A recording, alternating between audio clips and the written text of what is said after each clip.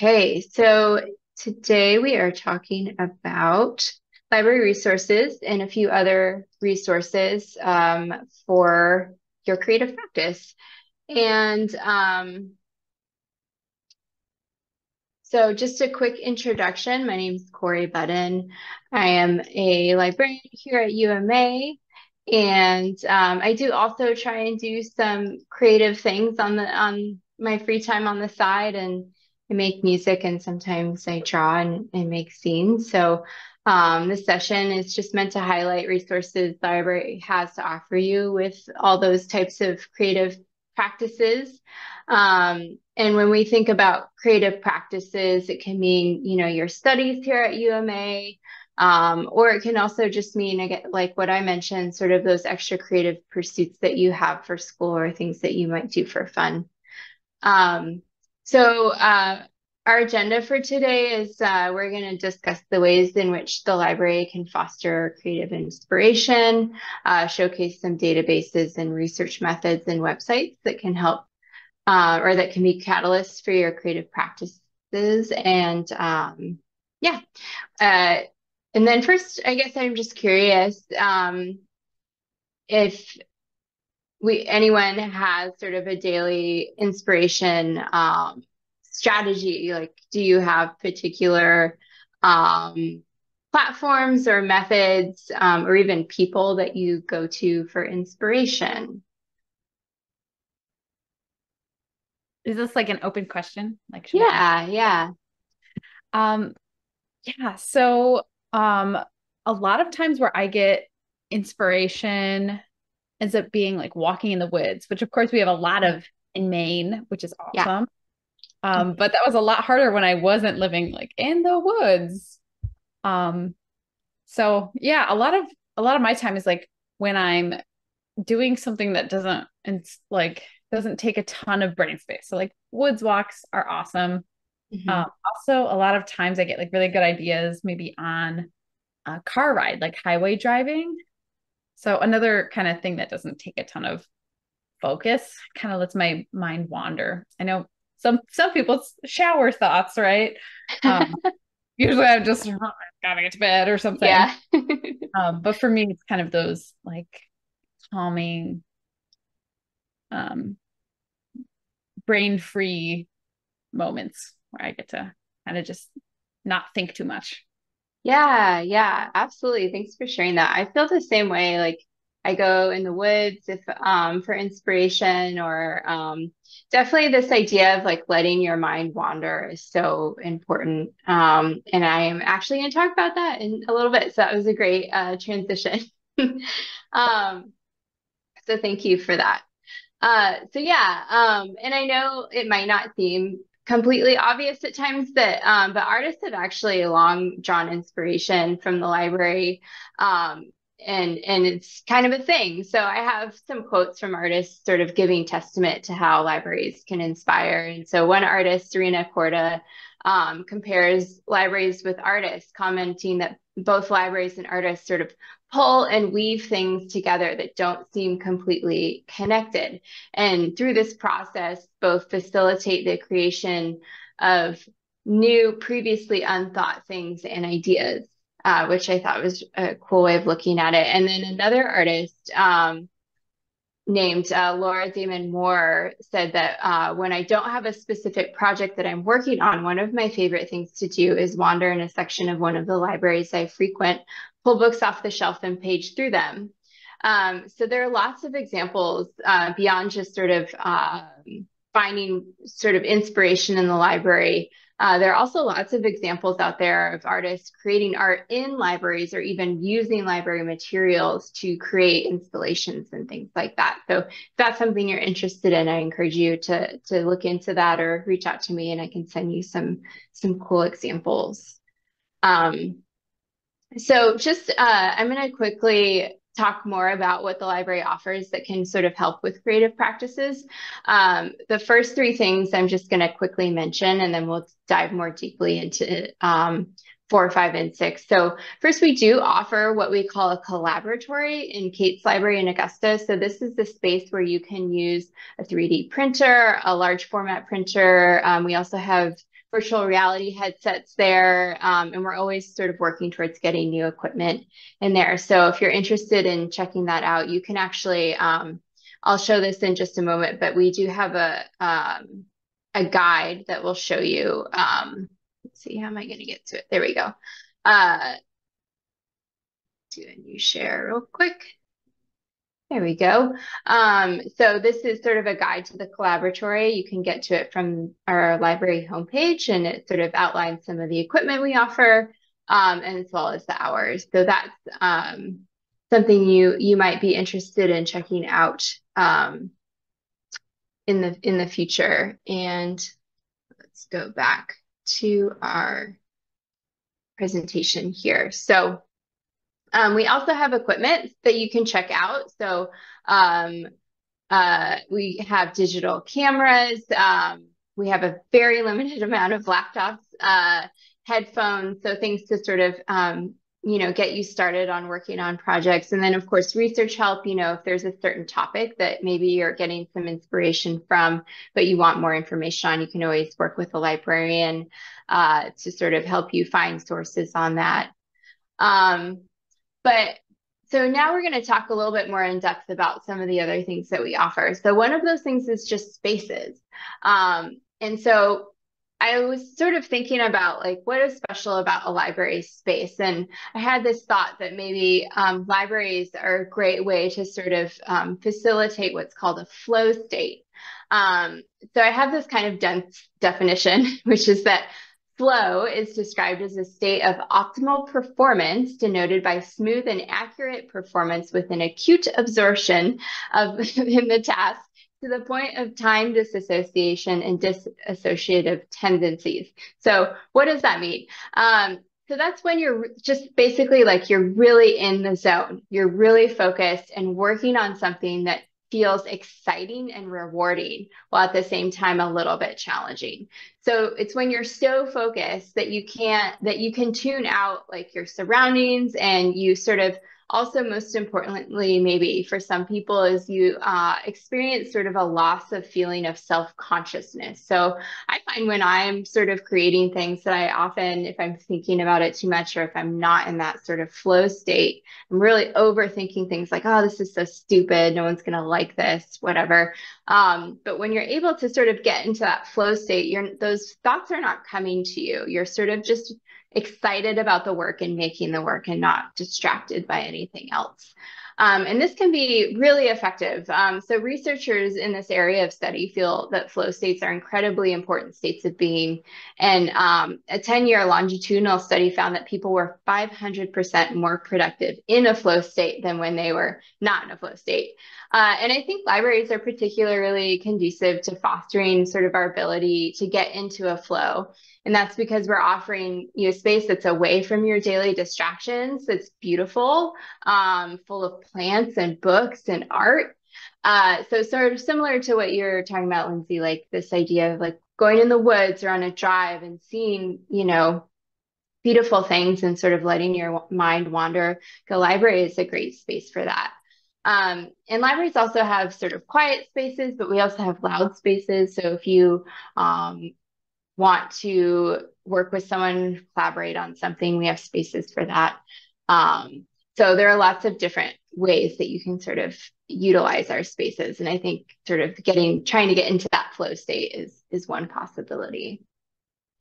So the other thing we have are books. And what I think is really cool, and what some of those quotes I mentioned earlier we're getting at, is this idea of serendipitous browsing. So that's one of my favorite library phrases, serendipitous browsing. And what it means is when you're sort of wandering the library shelves in a way that is, quote, wholly random, unstructured, and undirected.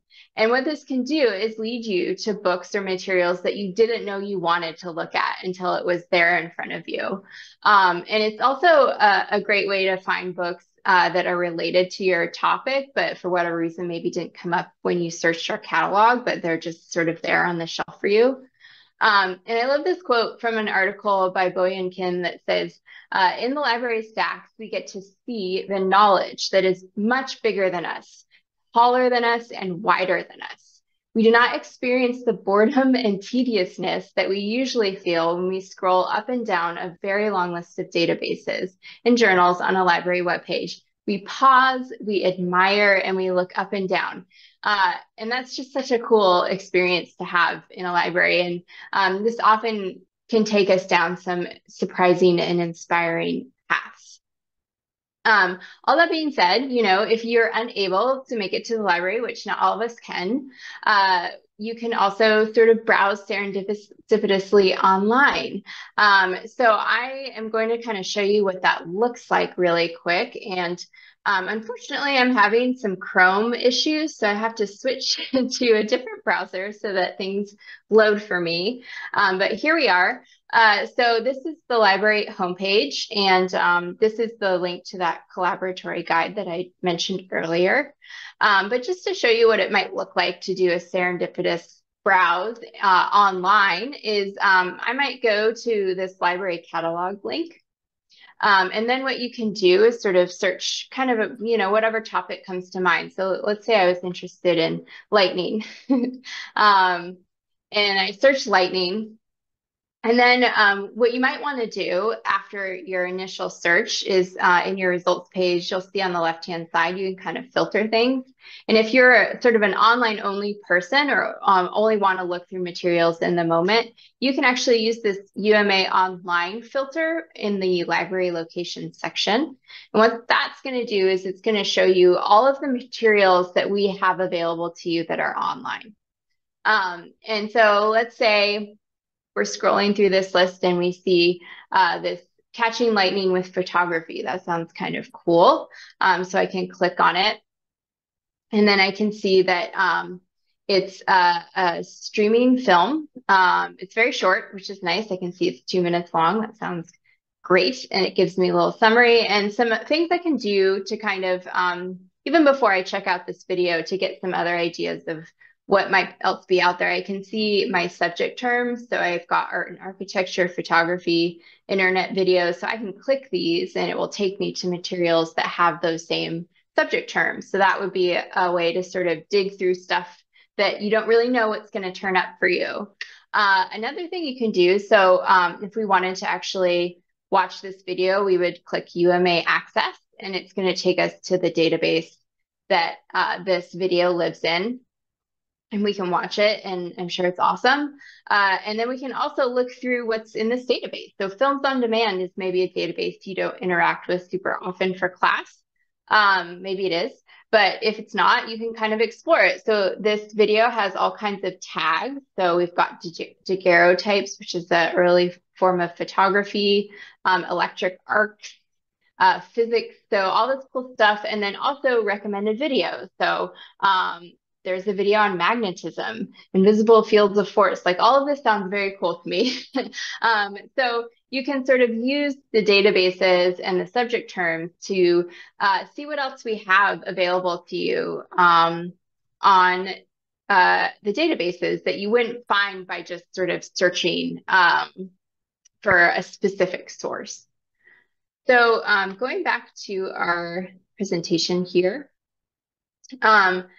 the other thing we have that are online that you can utilize are databases. So with databases, I like to think of them as like another way to get sort of creative inspiration by looking at other people's art. So sometimes I see a movie and I'm like, wow, that's amazing. It sort of inspires me in my own way, or hear a song or look at a painting. So we have some databases that can give you access to these types of materials to sort of get you inspired.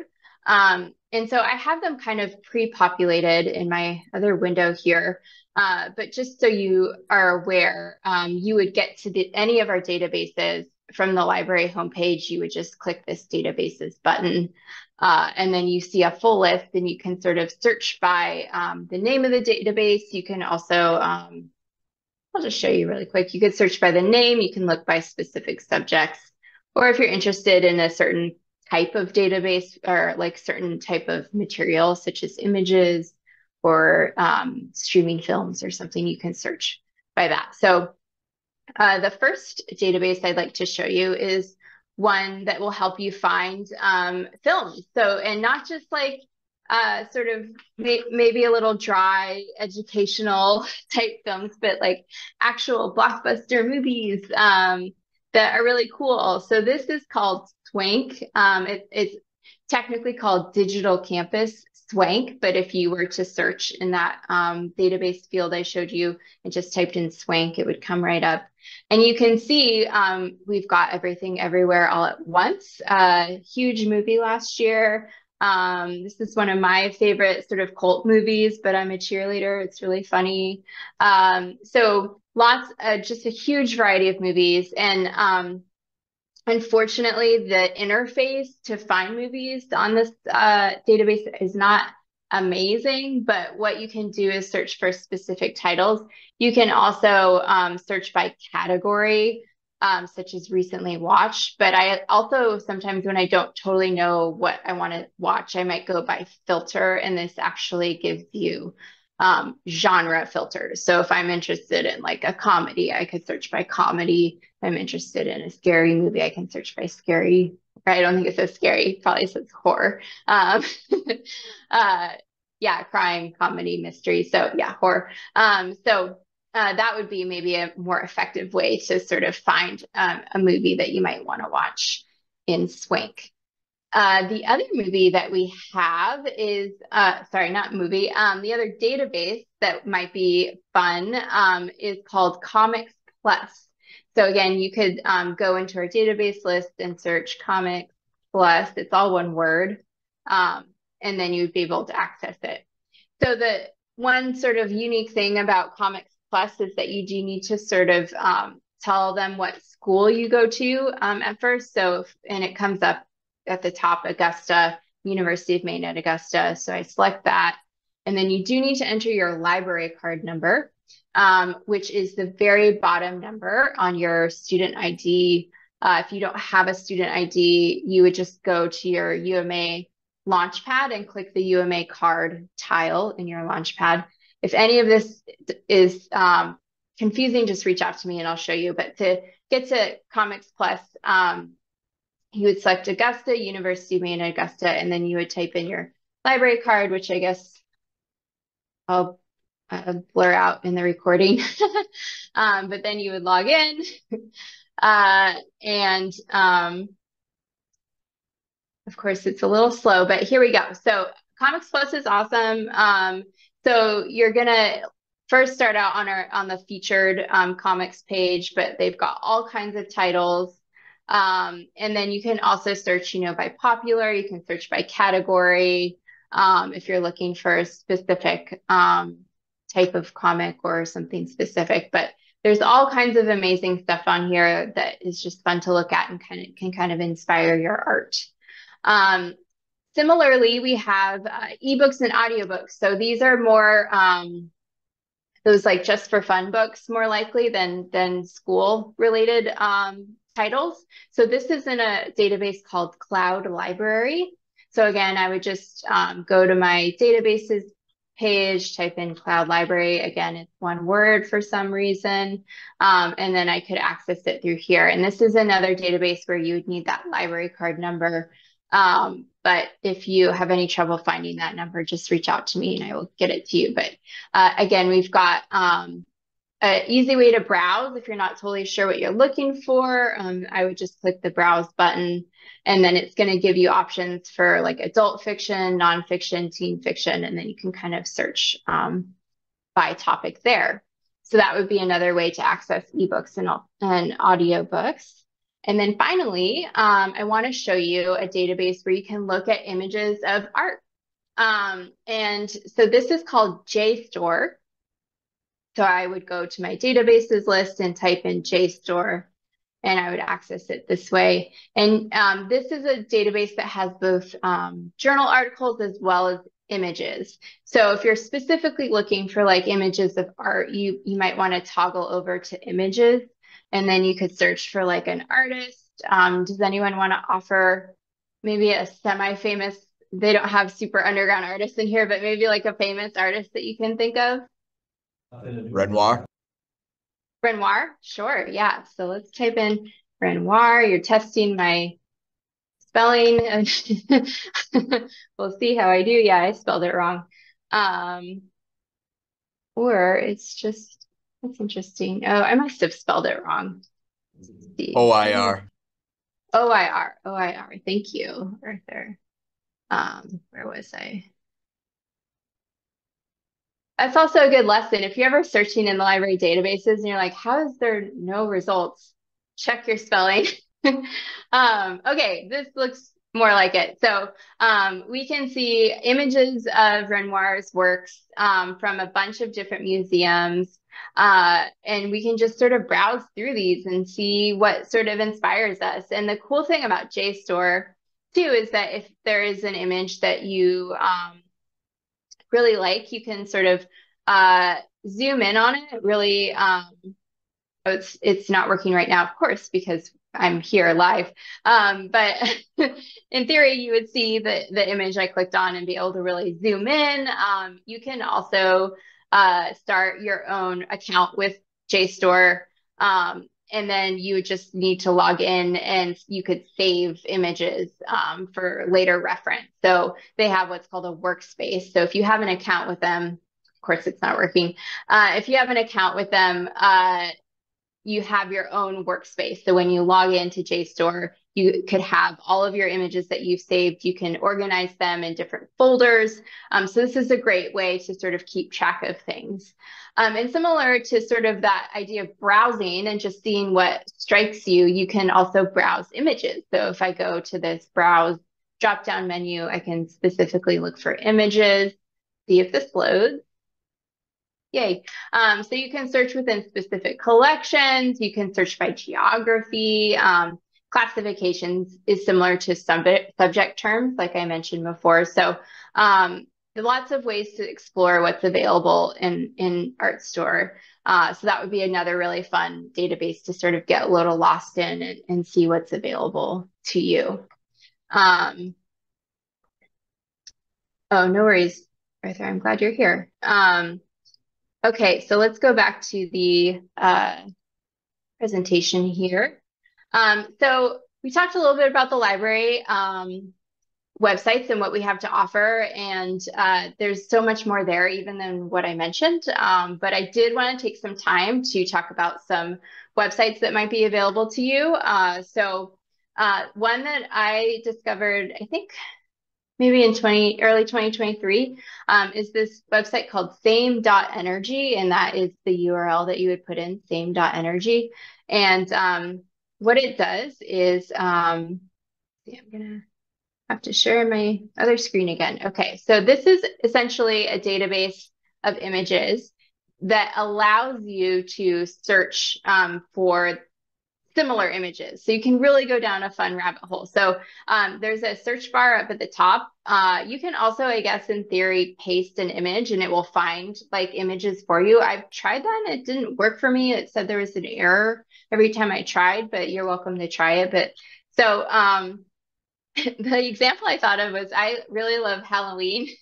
And I really love like sort of old Halloween like postcards and Hallmark cards and things. So I thought I would try vintage Halloween. So I'm just going to see what comes up.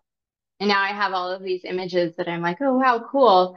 And what you can do is, so I very vividly remember getting this Halloween Happy Meal at McDonald's when I was little. So I'm very drawn to this image. And so I can click it.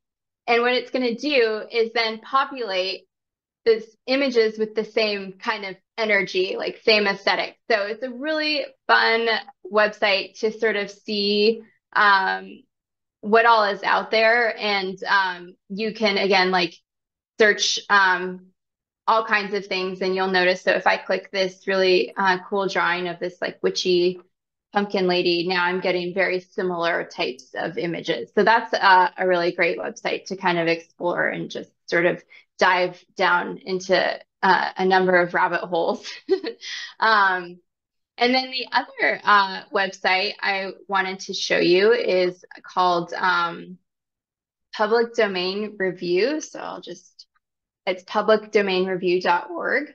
And what this website is it's a website that basically collects and does scholarship on things in the public domain. So those items in the public domain essentially mean that they don't have copyright associated with them anymore. So you're allowed to really do anything you want with things that are in the public domain. You can change them, you can use them for your own art, you can kind of remix and reuse them however you want.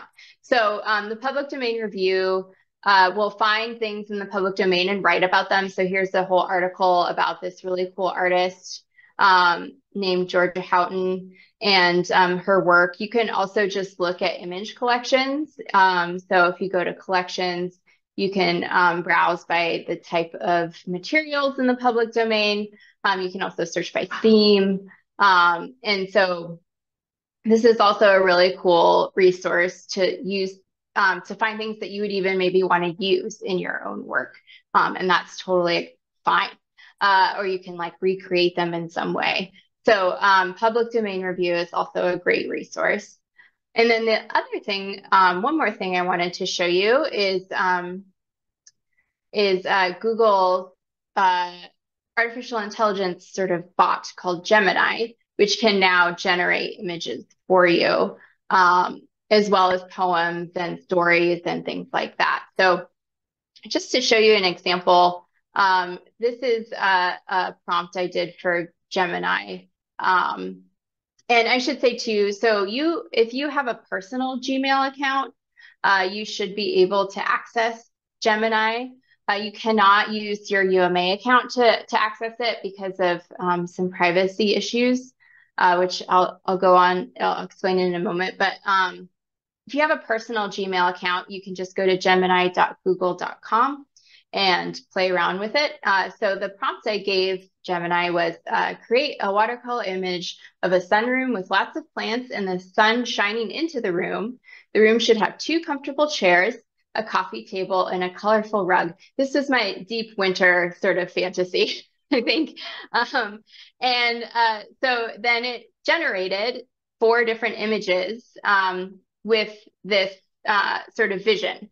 So it's a really cool way to sort of like dream up different things, and you could even then from there say, oh no, I want like floral plants, not, or you could say I want whatever, I want a bright red rug. Like you could then have it adjust the image as you want it to, which is pretty fun.